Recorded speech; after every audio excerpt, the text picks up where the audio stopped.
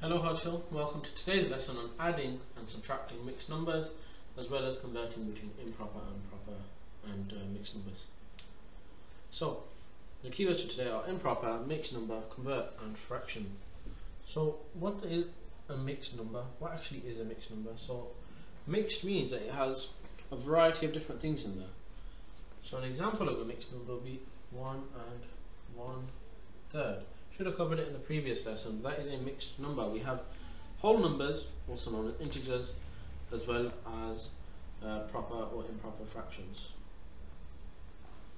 So, a real life link is in money, food and discount. So calculating fractions of amount, for example, using it to distribute money and get discounts when you go shopping.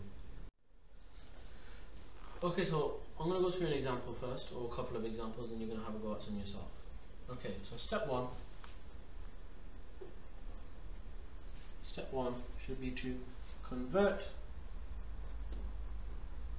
mixed numbers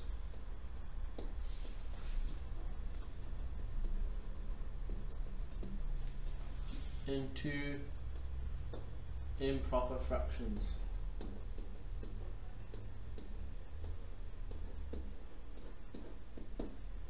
Okay, so I'm going to do the first one. To convert 2 and 1/3, what I'm going to do here is I'm going to multiply the denominator by the integer, and then I'm going to add the numerator. So 2 times 3 is 6, add the 1, you get 7. So I'm going to convert that, that becomes 7/3. Over here again, 1 times 3 is 3, and now 3 add 2 becomes 5.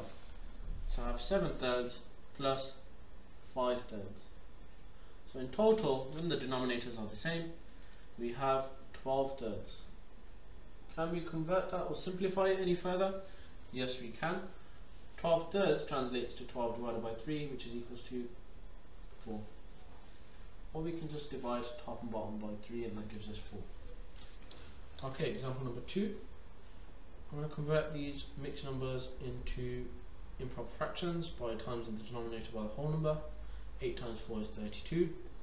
Add the numerator, add 1 becomes 33. So we have 33/8 minus 2 times 8 is 16. Add the 3 becomes 19. And that really and truly becomes 19/8. Again, the denominators are the same, so you can simply just subtract the numerators. 33 take away 19 is 14/8.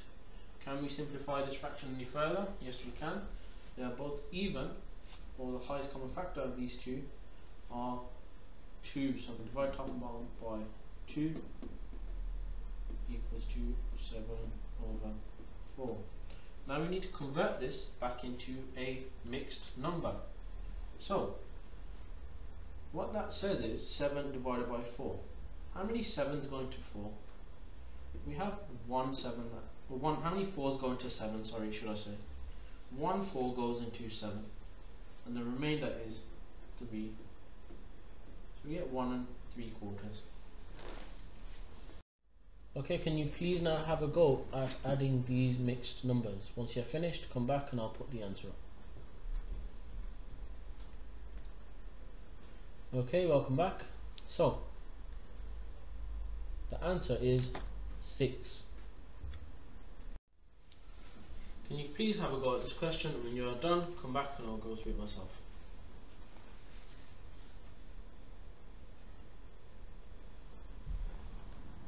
Okay, welcome back. So, 5 times 2 is 10, add the 1 becomes 11. So we have 11/5 minus 1 times 5 is 5, add the 3 becomes 8, minus 8/5. So we now have 3/5. Okay, so I'm going to go through 2 more examples again, and then you can have a go at answering these questions yourself. So, first thing that we can notice as the difference between this question and the last question is that the denominators are different. So these denominators here are different. So it still works the same way, however we're going to have to find a common denominator. So first of all, I'm going to convert these mixed numbers into improper fractions. 6 times 2 is 12, add the 2 becomes 14. So we have 14 over 6 plus 3 times 1 is 3, add the 2 becomes 5, plus 5 thirds. Okay, in order to add these fractions we must have the same denominator. So what I'm going to do is I'm going to calculate the lowest common multiple of the denominators of 6 and 3. So let's get some multiples of 3.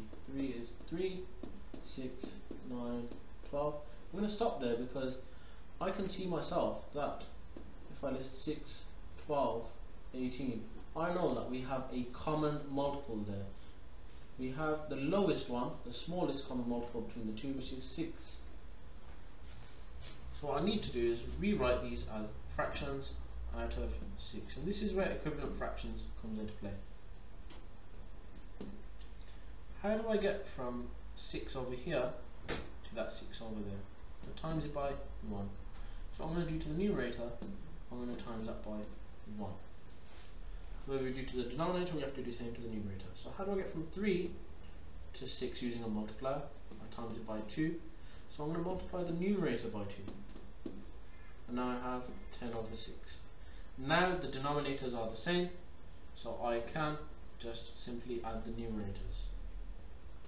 So 10 plus 14 equals 2, 24 over 6, and we can simplify that. 24 divided by 6 equals 2, 4, and that is your final answer. Let's quickly go through the next one. 9 times 5 is 45, add the 5 becomes 50, so we have 50 over 9. Minus 1 times 3 gives me 3, add the 2 gives me 5, minus 5 thirds. I need to write these as fractions out of, first I need to calculate the lowest common multiple of 3 and 9. 3, 6, 9, 12. Well, really and truly you can tell that they are going to share a common multiple already of 9. That's the smallest common multiple they have. So I'm going to write these as fractions out of 9. How do I get from 9 to 9 using a multiplier? I'll multiply it by 1. So I'm going to multiply the numerator by 1. So I have 50 over 9. Take away. How do I get from 3 to 9 using a multiplier? I times it by 3. So I'm going to multiply the numerator by 3. Minus 15 over 9. And then I get 35 out of 9.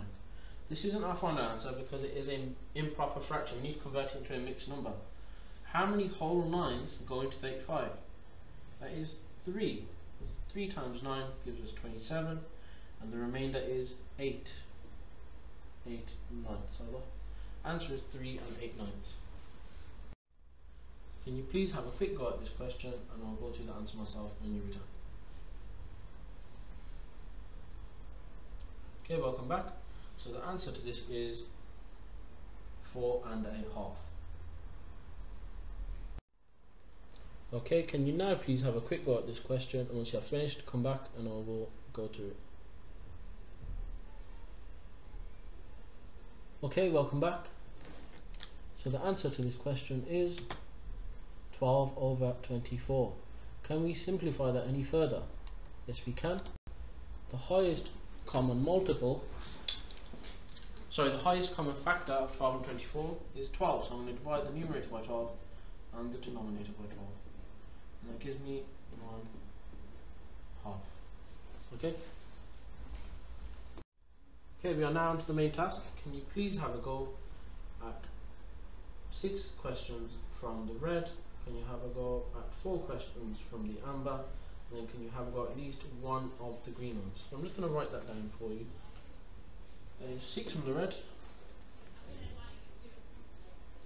4 from the amber, and at least 1 from the green. Once you have finished, upload a picture of your solutions onto ClassCharts. Any questions, message a member of staff on ClassCharts. Good luck.